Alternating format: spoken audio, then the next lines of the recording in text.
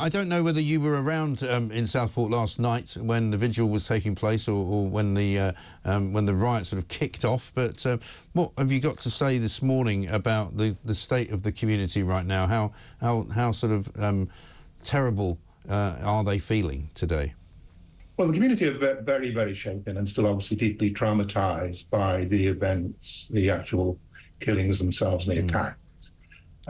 They have a variety of views, obviously, about the nature of the riot. I attended the vigil, where many thousands of people were in the town centre, and then went home. Everybody was in a peaceful frame of mind. Yeah.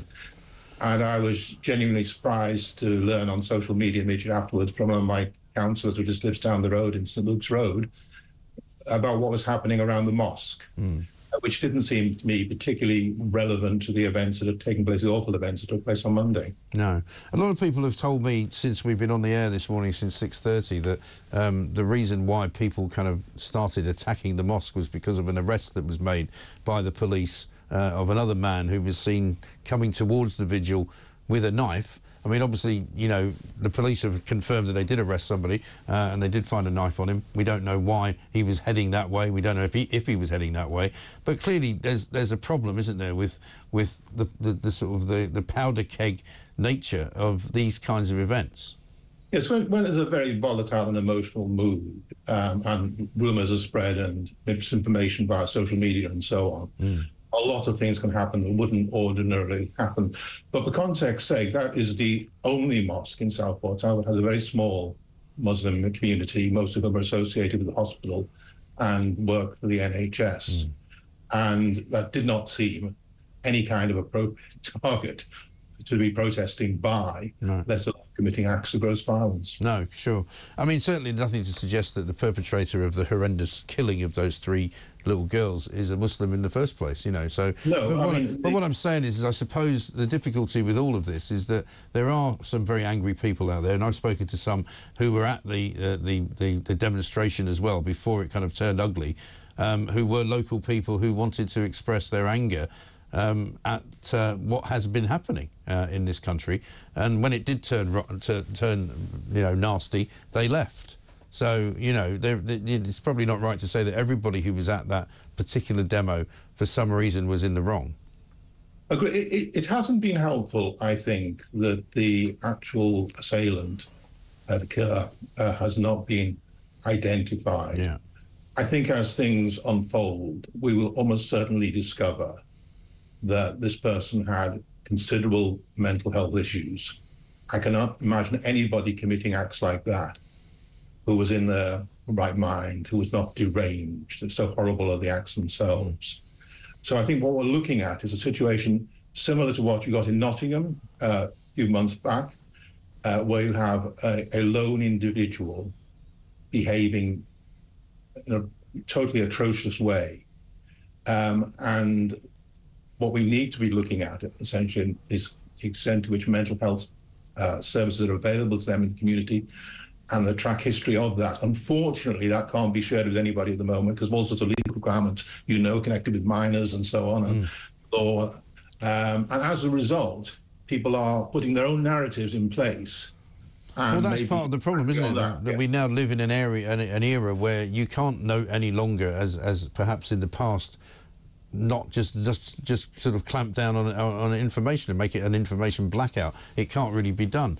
And the thing about the guy in Nottingham was that he was kind of randomly running around in the streets murdering people, but this guy deliberately targeted a particular place, you know, a children's dance centre, you know, a children's holiday centre, and that would suggest that, you know, he's not deranged. He took a taxi there. He got out of the taxi. He walked into the place and started killing people. So for some reason, he picked on that particular place, didn't he? We simply don't know, and it seems unlikely to a lot of people in Southport. I mean, Banks is a little while outside Southport. It's odd to know how he would actually know about that event in the first place. I know Hart Street very well. I was actually genuinely surprised to discover, having delivered leaflets along Hart Street for many, many years, that there was actually a dance facility in there behind some of the shops, some of the houses, rather. So here's somebody who goes to a place would be let's say, not normally found there or even know was well, this is what I'm saying. There. I mean, it's clearly not a place that you would stumble upon at random. No, it was put to me the other day, this might be because there is some personal connection between the killer and somebody who was actually at that, and for that reason he knew about it. In other words, what I'm trying to say is it's not a... If you were wishing to do something in order to, to commit a horrible offence in order to get maximum publicity and so on, it is not the place you'd first think of, I can put it like that. No. But what I'm saying is that some of the other cases which we've been told have been the result of somebody suffering from mental illness tend to be much more random, tend to be much more sort of, unfocused. My first thought initially, looking at the sheer horror of what is done, is that nobody in their right mind, other than a deranged person, could have done that. You think of the sheer horror of it. My second thought is then, well, why that particular place? Now, I don't have an answer to that. You don't have an answer to that. We'll have to wait for the police investigation to reveal an answer to that. But what is dangerous, I think, is when people start imposing their own narratives on that. I mean, that he is a Muslim, that he is known to be MI16. All these sort of things were circulating on social media, which people had no grounds whatsoever. Sure, but that's the point. If, for example, some actual facts were released about his identity without necessarily having to name him, which have now come out, that might have been helpful. And I think the police have got to look at doing that, because as more of these situations seem to happen, clearly the police have to get ahead of the speculation. If they can't get ahead of the speculation... Absolutely right there. I think they were aware of that, but I don't think they went probably as far as they needed to go. In the sense that they made very explicit that the person was not hadn't come over on a small boat or anything like that, was born in Cardiff, and they made that explicit and modified their statement in order to amplify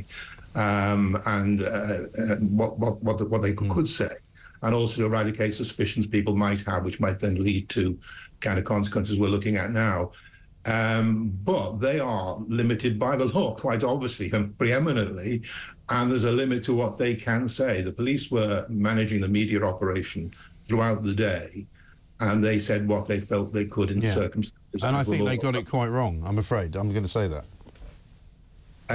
It's very difficult, Mike, when people have not met the situation on a repeated basis, to know how you get it right. Your point of view is, I think, valid as it stands.